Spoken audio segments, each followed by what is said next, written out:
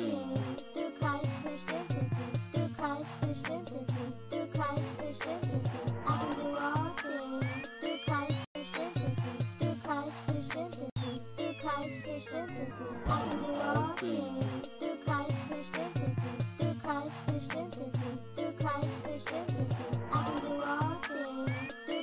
who strengthens me. Through Christ who strengthens me. Through Christ who strengthens me. I can do all things through Christ who strengthens me. Through Christ who strengthens me. Through Christ who strengthens me. I can do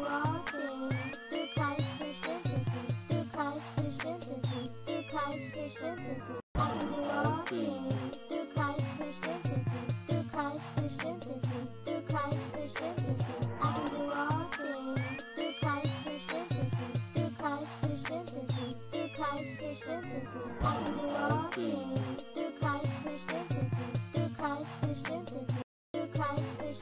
me. I can do all things through Christ who strengthens me. Through Christ who strengthens me. Through Christ who strengthens me. I can do all things through Christ who strengthens me. Through Christ who strengthens me. Through Christ who strengthens me. I can do all things through Christ who strengthens me. Through Christ who strengthens me. Through Christ who strengthens me. I can do all things through Christ who strengthens me. Through Christ who strengthens me. Through Christ who strengthens me. I can do all things through Christ who strengthens me. Through Christ who strengthens me. Through Christ who strengthens me. I can do all things through Christ who strengthens me. Through Christ who strengthens me. Through Christ who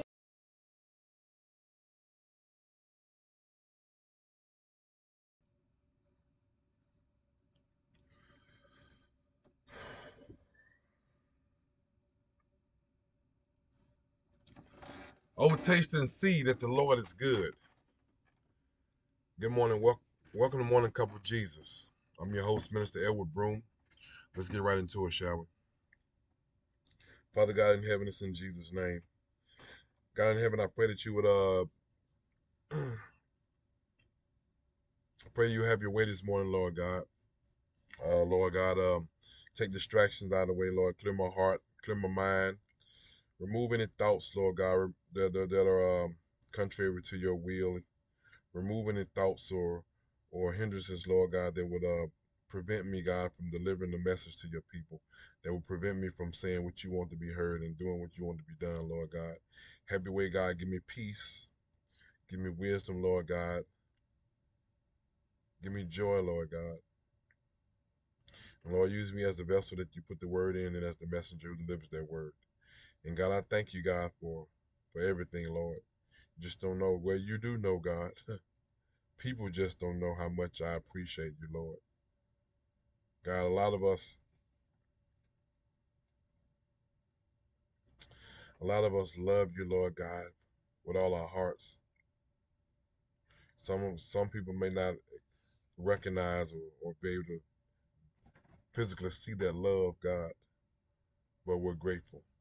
We're grateful and we're thankful, Lord, that that you loved us first and that you chose us and you called us, God, to be your own. In Jesus' name we pray. Amen. Amen. Amen. All right. All right. All right. All right. Okay. All right. All right. Man, I'm gonna say this before I get into the stuff, man. We got some news. You know, we got some news last night, and this morning I'm up trying to check and see. I mean, we stayed up to maybe two something. I don't know, about 2:30. Then I get up at 5:30, so I might have got. So that means I could have possibly got 3 hours of sleep, but I don't know what time I fell asleep though. But this morning I was trying to check and see, and apparently don't nobody, everybody ain't up early in the morning like me trying to do something. Some people are early bird, morning birds. Some people are night owls. But I was trying to check and see, what happened, and trying to check and see if something's real. And I want to say this here before I read the scripture. The reason why a lot of people don't believe because they try to check and see, and they can't see it, so they don't believe it. But our salvation is not based on what we can check and see. It's based on what we believe.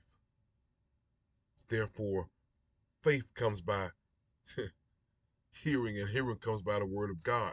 We walk by faith, not by sight. We don't walk by what we can see, but what we believe. And we believe that the word of God is true.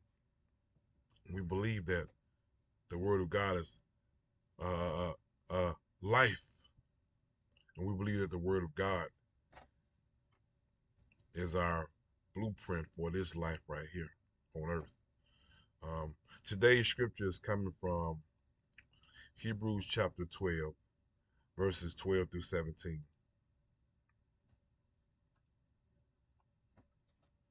It says, therefore, strengthen the hands which hang down and the feeble knees, and make straight paths for your feet, so that what is lame may not be dislocated, but rather be healed.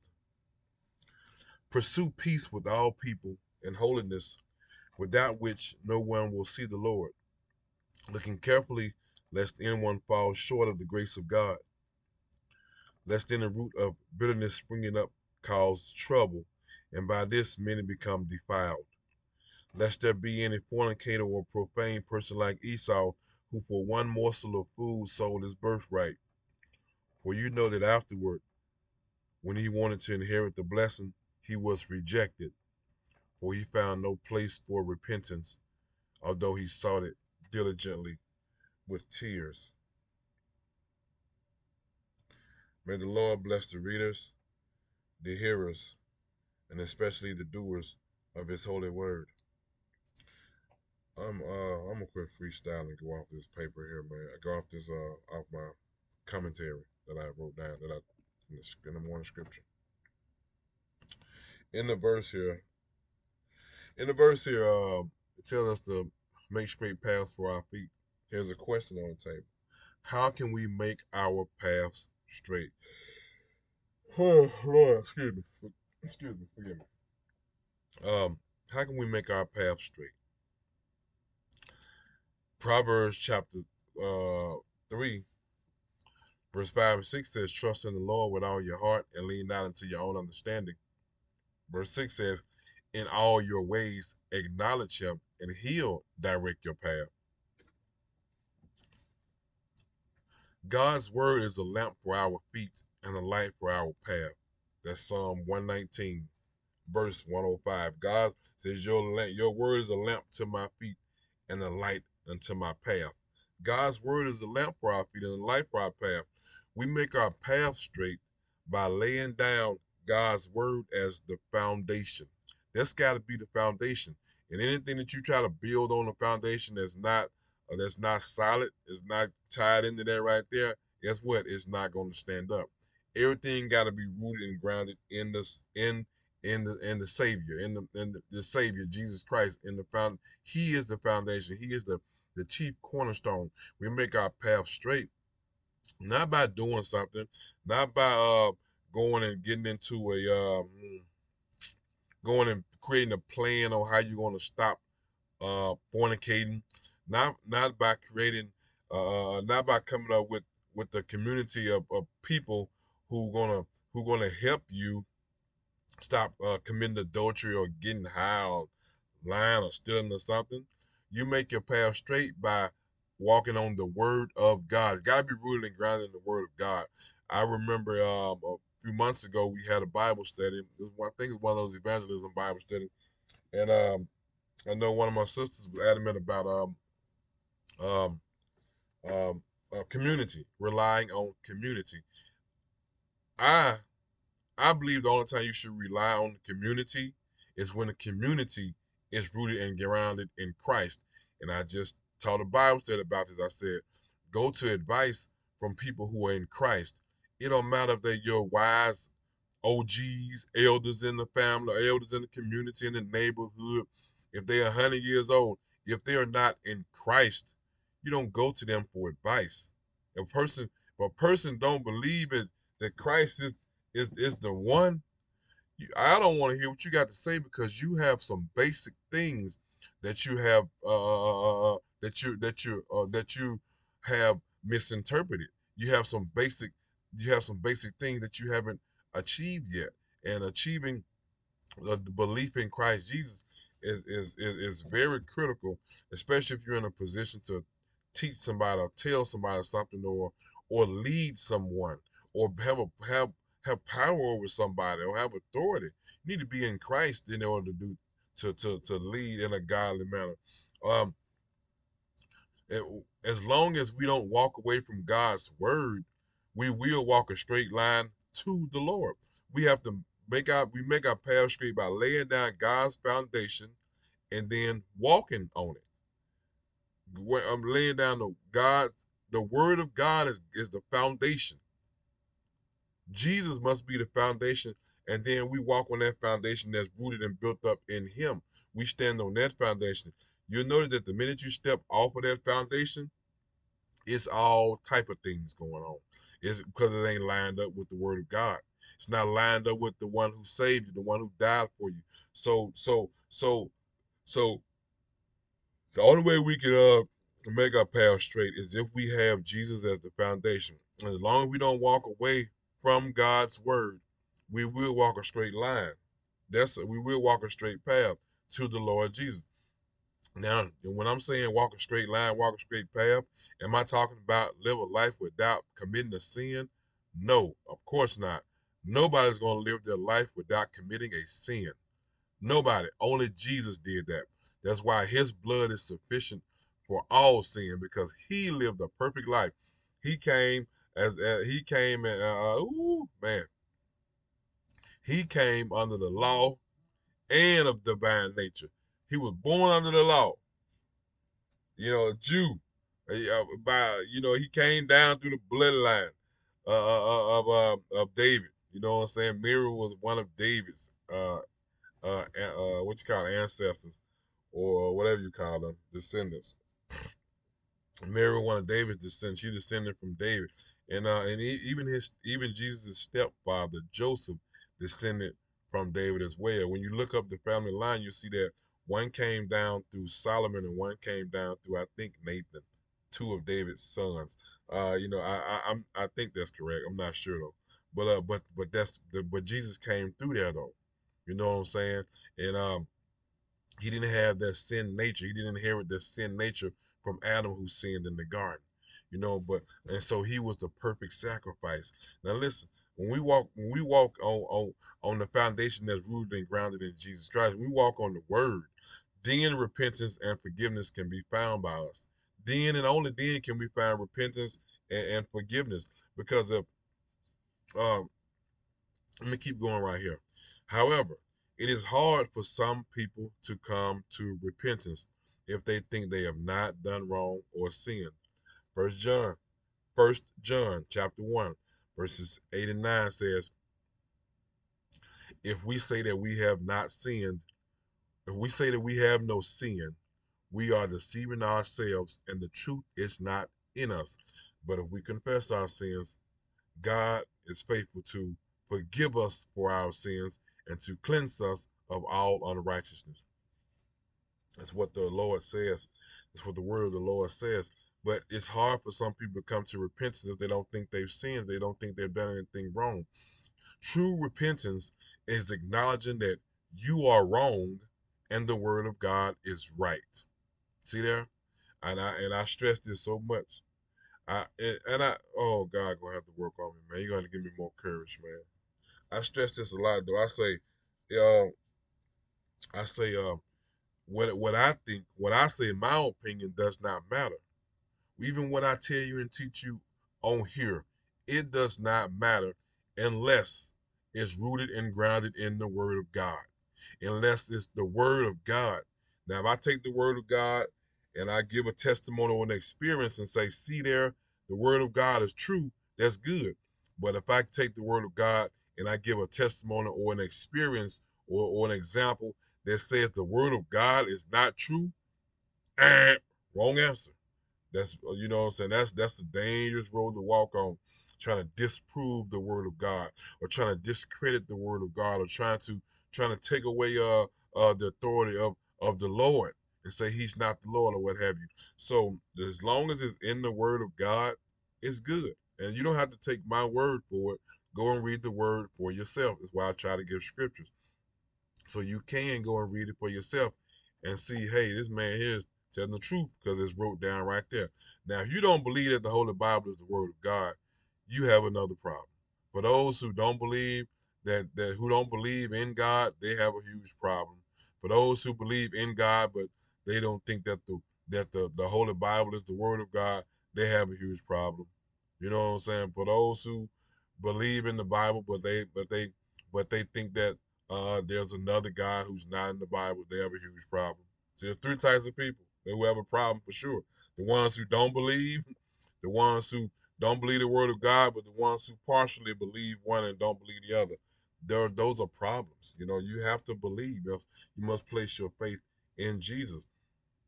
True repentance is acknowledging that you are wrong and the word of God is right, that the Lord Jesus is right, the Almighty Father is right. If you know that the word of God is right and you are wrong, then you know that you cannot be saved from God's wrath without Jesus.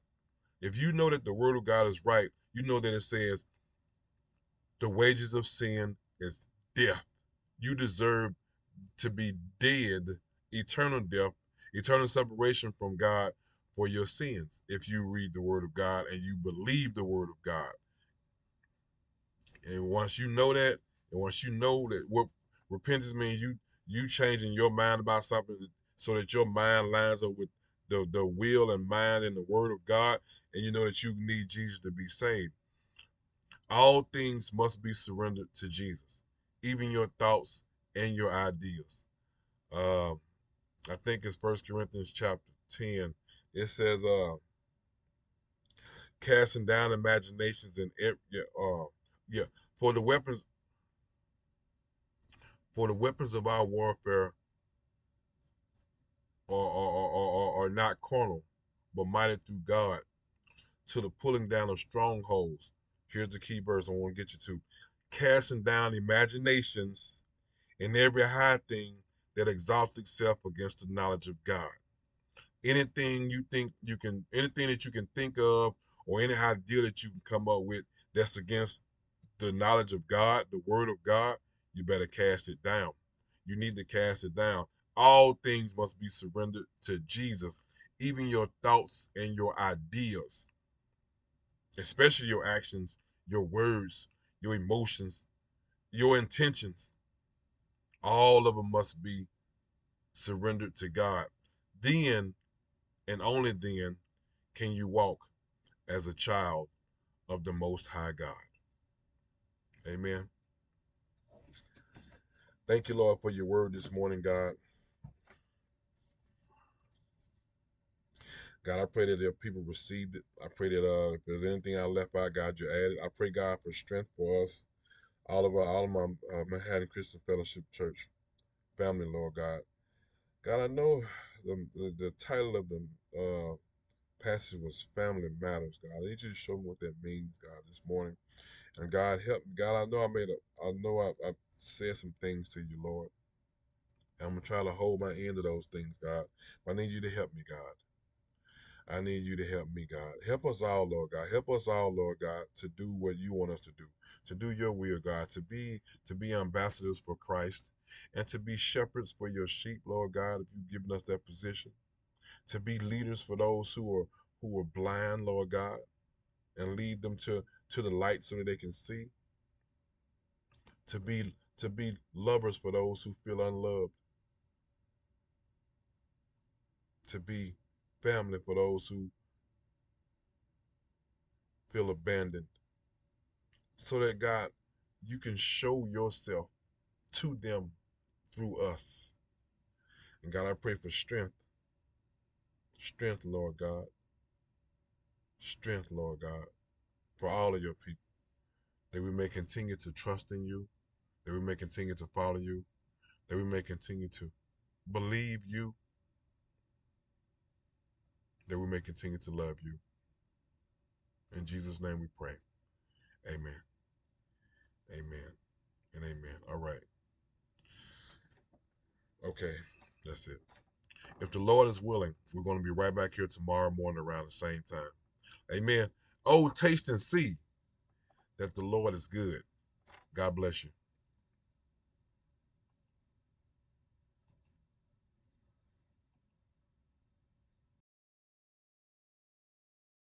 I can do all things through Christ who strengthens me. Through Christ who strengthens me. Through Christ who strengthens me.